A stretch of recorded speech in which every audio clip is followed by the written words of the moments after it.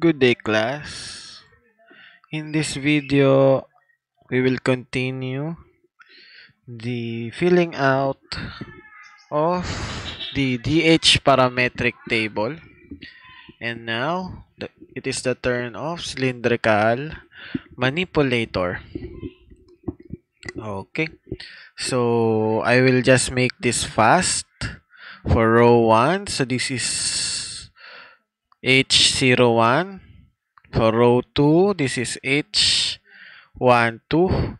And for row 3, this is H2, 3. Okay. So, for the column of theta, we will start at the base. Our Z sub n minus 1 is Z sub 0. Our X sub n minus 1 is X sub 0, and our X sub n is X sub 1.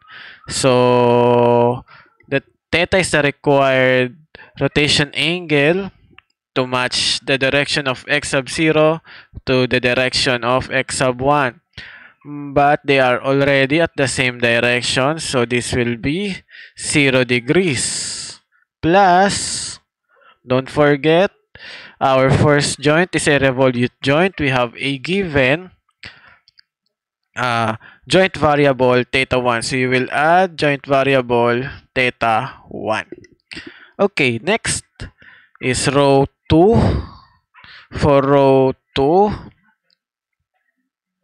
okay, for row 2, our frames are frame 1 and frame 2.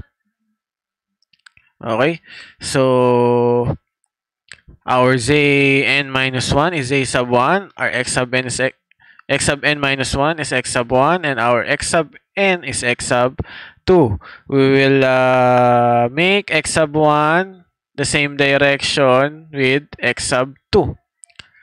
So as the axis of rotation is Z sub 1.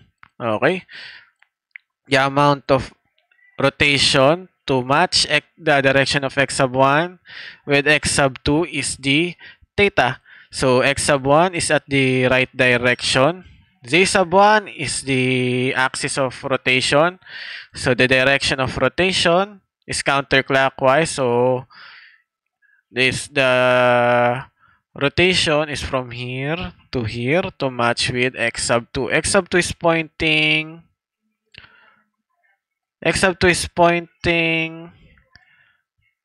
forward. So we will rotate X sub 1 until it hits the forward direction, or it will have the same direction with X sub 2. So this is the same direction with X sub 2. So the amount of rotation is 270 degrees. Okay? The amount of rotation is 270 degrees. So this is 270 degrees. Okay, you don't need to add anything because this joint is a prismatic joint. Okay, you don't need to add a theta. Next, for frame 2 and frame 3, our Z sub n minus 1 is Z2, our X sub n minus 1 is X2, and our X sub n is X3. So we will make X sub 2 have the same direction with X sub 3.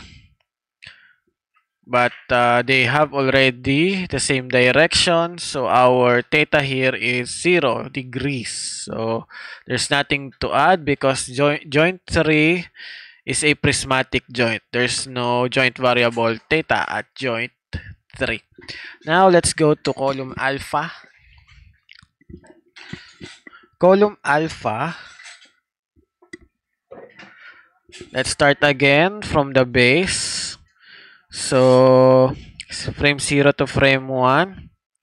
The X sub 1 is the X sub n. Z sub 0 is the Z sub n minus 1. Z sub n is Z sub 1. We will make Z sub 0 have the same direction with Z sub 1. but they have already the same direction, so our alpha here is 0 degrees. Next, row 2 is at the frame 1 and frame 2. Okay. X sub n is x sub 2, z sub 1 is z sub n minus 1, and z sub 2 is d z sub n.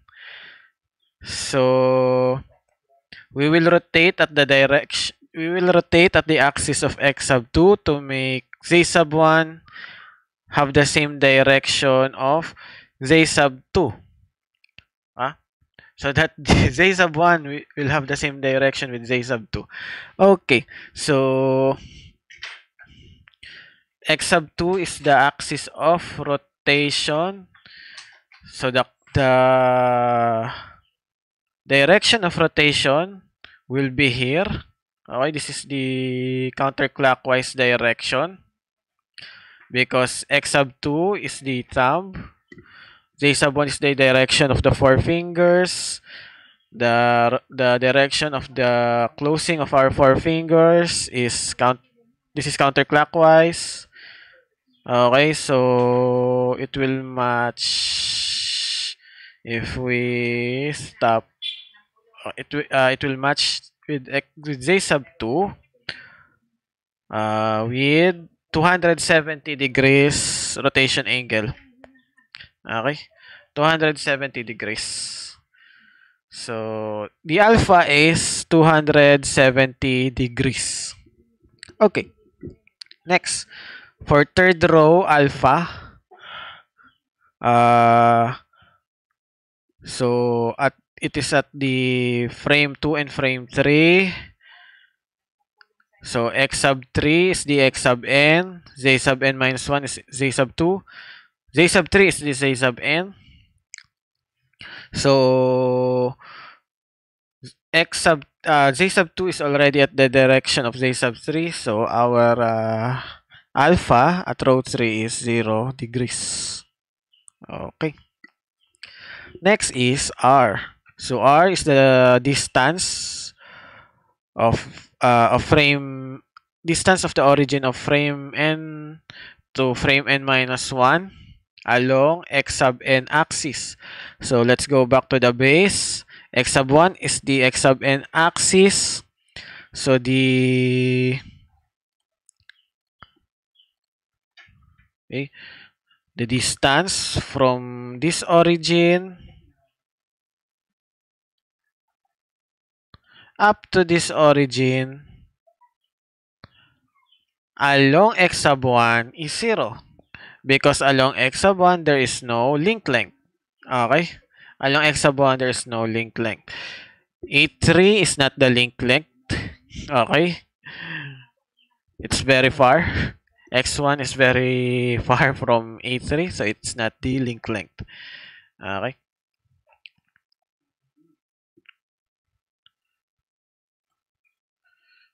So this is 0. Next, the distance of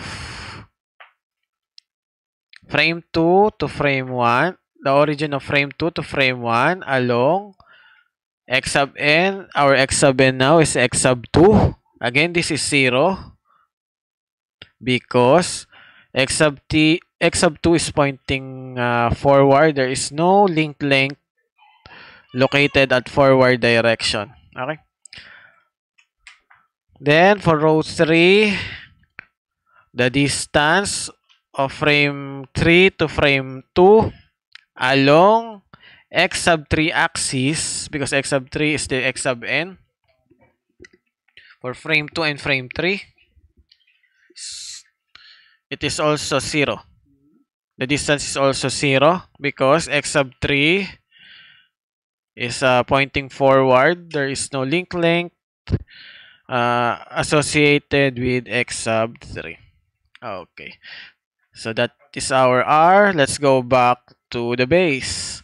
So the origin, the distance of frame 1 to frame 0 along z sub 0 axis because z sub 0 is the z sub n minus 1.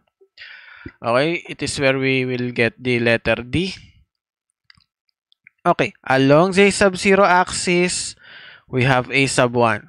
So, we will put a sub 1 here. Next, for row 2,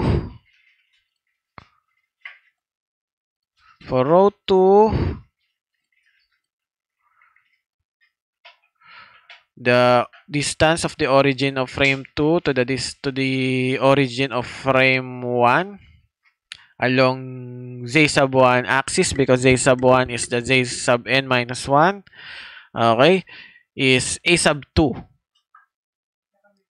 A sub 2 because it is along z sub 1 plus, okay, it is at the joint 2. Joint 2 is a prismatic joint, and there is a given joint variable D, which is D2. So this is A2 plus D2. And last row, last column, okay, the distance of the origin of frame 3 to the origin of frame 2 along z sub 2 axis, because z sub 2 is the z sub 1 axis. Okay, so along z sub 2 axis is a sub 3 plus the given joint variable D3. Okay, so this is the parametric table, D-H parametric table of cylindrical manipulator of a 3 degrees of freedom special cylindrical manipulator. Okay, so thank you.